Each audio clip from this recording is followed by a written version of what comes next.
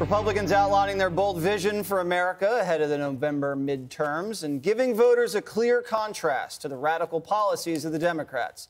The GOP's commitment to America, putting the spotlight on the issues that actually matter to the American people: inflation, crime, border security, all fitting into these four categories. Number one, an economy that's strong, a nation that's safe, a future that's built on freedom, and a government that's accountable.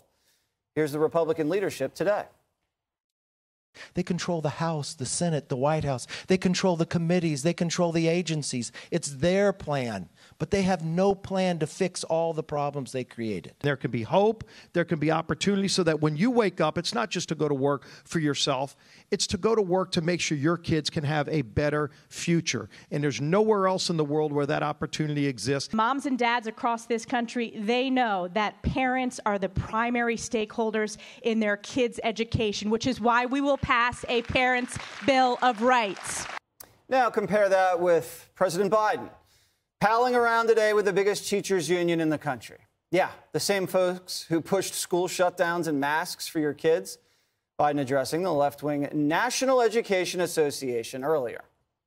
The House Minority Leader, Kevin McCarthy, went to Pennsylvania and unveiled on what he calls a commitment to America. That's a thin series of policy goals with little or no detail. The survival of our planet is on the ballot.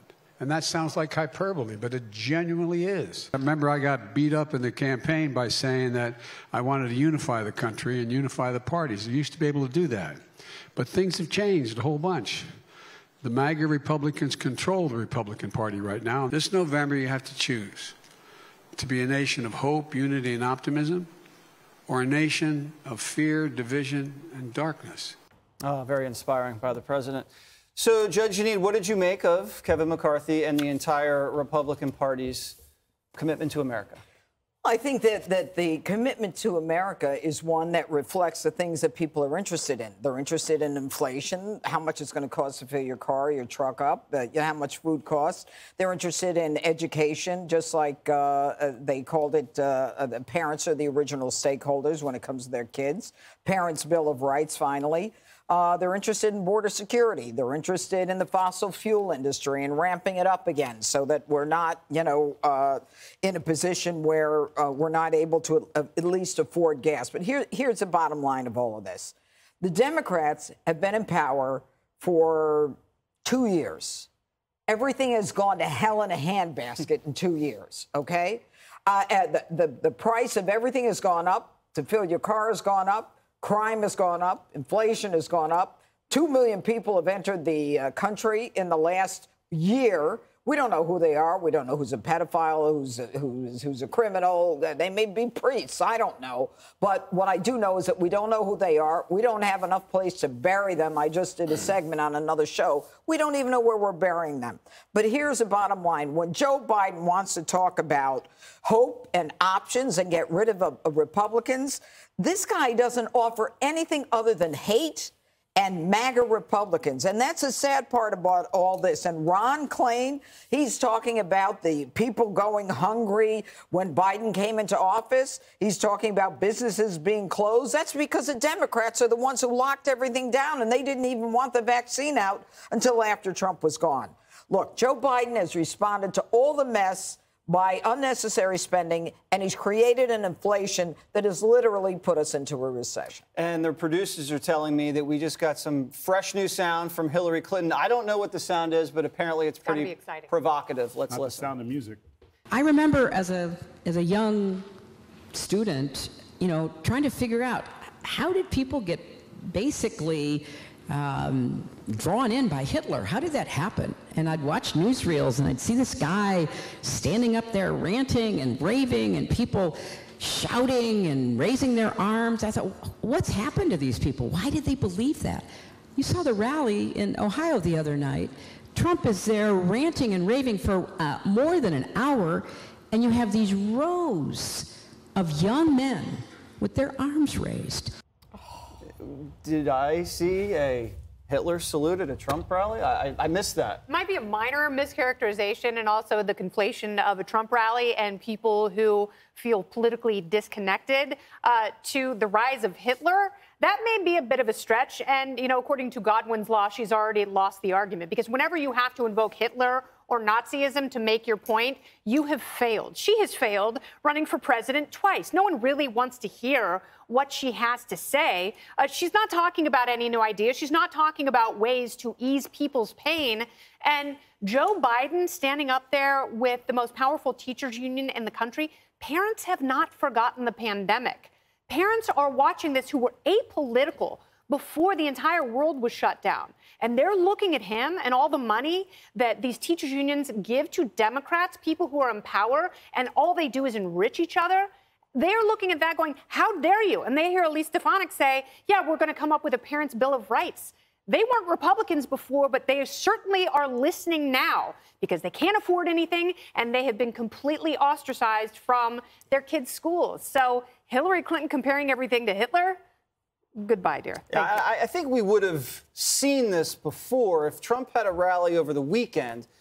It's Friday, and this is the first time I'm hearing about the whole crowd throwing up Nazi salutes. Yeah, this is not a real story. No, and, you know, his son-in-law, Jared Kushner, I believe, might have an issue with that. Like, this this is what happens. Like, and I can't speak for Harold, but there have been times in my life where you're trying to debate and someone's losing debate and they immediately go to the color of your skin and they'll say something about my hat backwards or hood thing. It's the desperate attempt of someone who has lost the argument. They've lost the argument and they only talk in echo chambers. She's so lazy with it, she wouldn't even stand up and show any emotion. She just sat there in her chair, and like how she was so confused with how people were biting in Hitler. And there was the same thing. They don't even put emotion and thought. They just speak to hear themselves speak. The good news is that the American people are starting to respond. We're starting to see people challenging the woke, and they're doing it now. The only thing that I'm concerned with is the Republicans have a real opportunity here. But just like if you want to build anything, Build Back America, et cetera, however you want to call it, the blueprint needs to be solid. We need to hear plans. The Republicans, if they get in and don't do anything, then they're no better than what we're dealing with right now. So we need plans. We need people to get in, forget the lip service, start telling me how we're going to do it, and get this country back on track. I think I know what Hillary was doing here. She either fell for a hoax and is too stupid to realize no one was doing that at the Trump rally, or she knows it's BS, but she just wants to say Trump, Hitler, Nazi salute, because then the media is going to write stories and say Trump, Hitler, Nazi salute. That's the move. I don't know the move. I know the move. I know it better than she does. I did see, in fairness, I don't know what she's talking about fully, but I did see something going around on Twitter where there was this picture that they said was at a Trump rally. I don't know if it was. We'll have the producers look into it in the commercial break. So two things. First, I think what the Republicans have done in putting forward a plan is a good thing. Whether you agree with it or not, I think campaigns are about choices. And up to this point, all we've heard the Republicans largely say is what they were against. They're against Hunter Biden. They're against Joe Biden. They're against Dr. Fauci. This here is at least something they're for. I do think there's some criticism. Some of the criticism is warranted around, is it an in-depth sense of how they're going to go about it? Is the Parents' Bill of Rights enumerated? Those are things they'll have to go through to the campaign. But I love the fact we're giving people choices, because Democrats are saying we're for reducing drug prices, we're for freedom of choice for women and families and doctors, we're for reducing taxes on Main Street businesses, and taxes and gas prices are coming down. We can debate why they're coming down. And frankly, I think the quintessential issue for your kids and my kids and our kids, all of us around this table, is whether or not we eject Russia from Ukraine. And we seem to have better news today than before. And you got to give the president some credit there. But this is a win-win for the American public tonight, because we finally have the choices, the priorities of the Republicans and the choices and the priorities of Democrats. And the country is going to have an opportunity to decide. Democrats are encouraged because the polling data shows that this race is tightening. We can sit here and argue, debate, and quarrel, but when the numbers are good for us, we brag about them. When they're bad for us, we have to be willing to say when they are. The polls have tightened.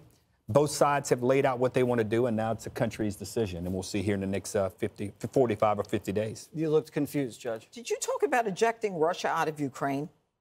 I absolutely did.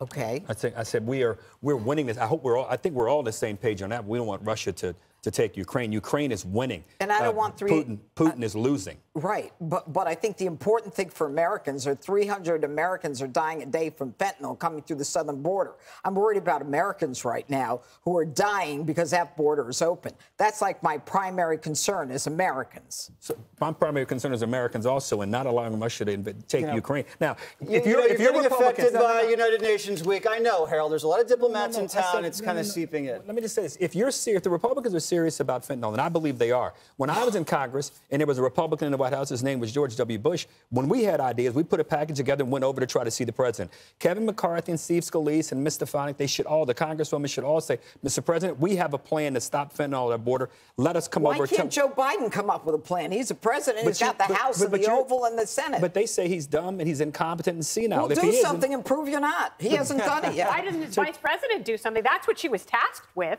We haven't seen her do anything on that. That would be, if she had a 10-point plan, I would absolutely be listening. I haven't seen anything from her. Kennedy, she clearly doesn't. So if they have one, they had to take it over there. Give it to her before the election. We're all going to have a meeting at the White House on Friday. That is if Joe isn't in Delaware. Harold, I'll go with you. Hey, Sean Hannity here. Hey, click here to subscribe to Fox News YouTube page and catch our hottest interviews and most compelling analysis. You will not get it anywhere else.